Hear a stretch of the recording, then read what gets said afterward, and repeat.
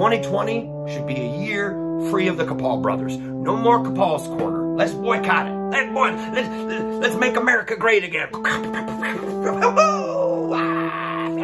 Ed. Let's start with Benjamin. What the heck is he wearing? Half the time I don't even get what he's got on. Some fancy monkey business suit. The suits don't match. The coat's different pattern than the pants. Sometimes he sneaks it up with some sneakers. Who wears a suit and sneakers? Just seems like a lot of nonsensical ruckus. The music's too fast. It's too loud. I get that they want to be contemporary, but what about country? Isn't that still around? Don't people still enjoy that? I mean, where's my JC at? That's the type of music I want to hear. And on top of that, it's too darn long. I mean, it's like a third of the episode is the theme song. Who does that? Ghost guests. And that's basically where you make up people in the audience that don't really exist to try to make it seem like your show is more valid. Like more people actually enjoy it and care and participate and are there. And I mean, it's almost every episode. Benjamin's saying, oh, hey, here, Mary in the audience. Oh, don't you do that, Cedric. Oh, Francois. These people aren't real. None of them are there. The only people in the room besides the actual guest is Nick, Ben, and Mitch. So, that's interesting. Francois. Let's present Francois.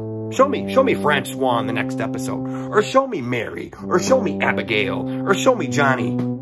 They don't exist because they're ghost guests.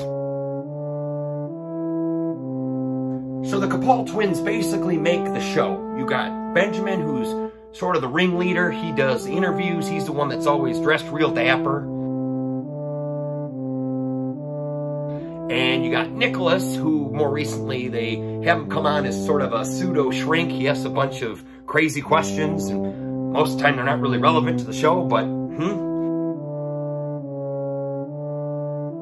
And then you got Mitch. And Mitch is the one that hides behind the camera. He's the quiet type, you know. He'll appear every once in a while. He'll say a little mousy thing here and there, but pretty much just kind of hides behind the camera, does a lot of the editing. But realistically, they're all kind of crazy. They don't really make a lot of sense. They're not particularly funny.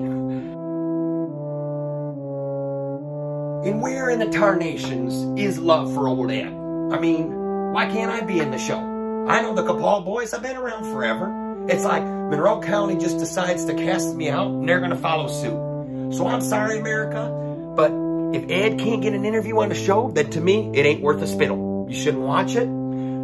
Pass on. Move on to something else.